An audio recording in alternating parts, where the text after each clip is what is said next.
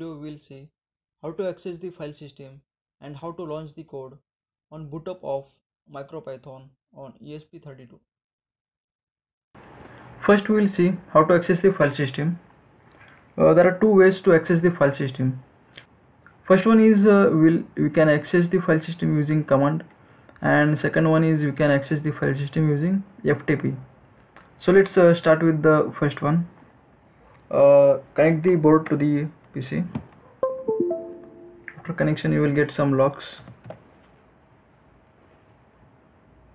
So let's start.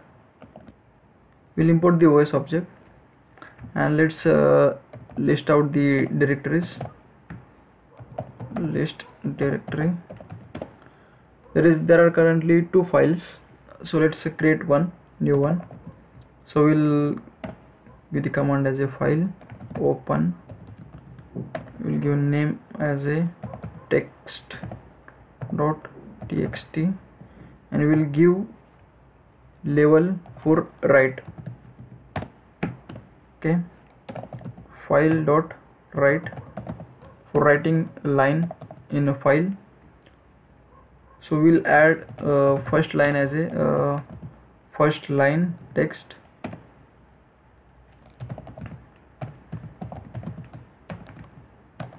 We'll write second line as a this is second line. Okay, and we'll close the file.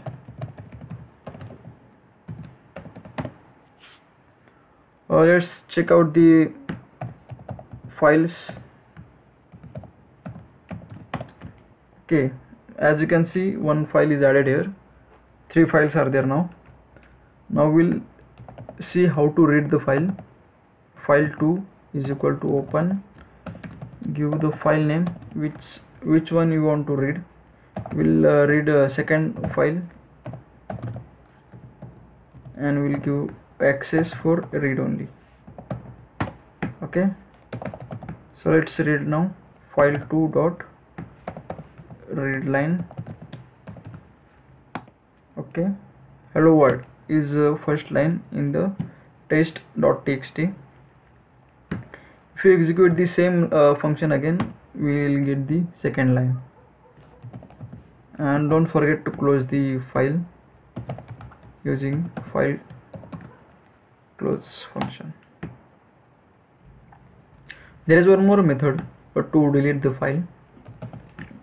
So let's list out the directories. Start the files. Okay, there are two files. We'll remove one file. So there is one function in OS, that os.remove, and give the file name. We will give the file name as a text.txt.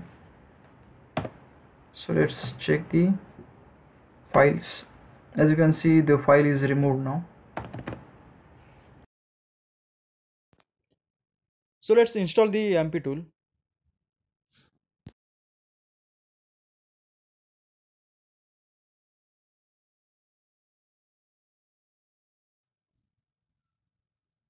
Okay, installation is over now.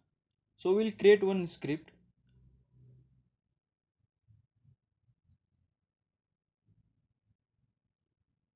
And in the script we will define one function which will take the string and print the string.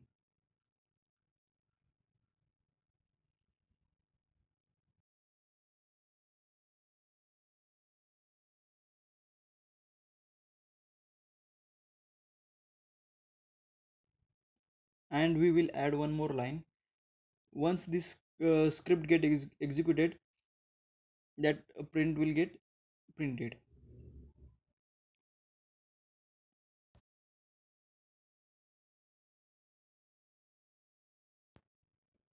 So now we will transfer the file using Ampy tool. Before that we will check the number of files present on board. So command is simple, mp-p serial port, and we'll have to give command as ls. So now we'll transfer the script to the board.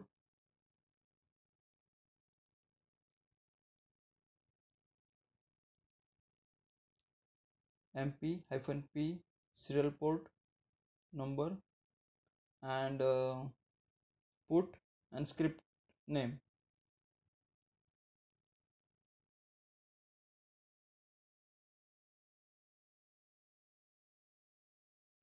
So let's open this serial terminal now. So from we can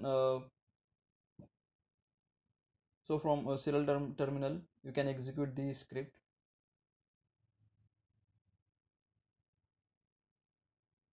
Import os, list out the directories. Okay, now our file is there. Import, we'll import the script and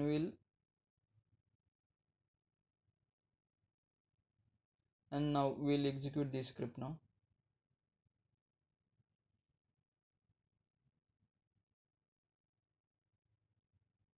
To execute script, we'll have to give the command as a script dot function name.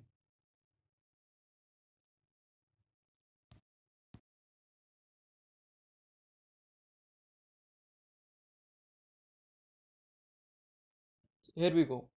The output is on terminal. Whatever string we are passing to the function, it is printing on terminal.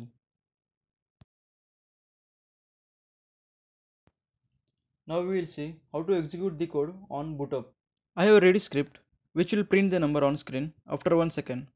The script will get executed as soon as board boots up.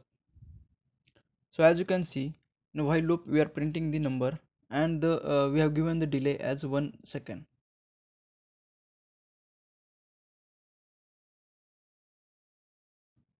Keep in mind that the name of the file should be / main.py. Let's transfer the binary to the board.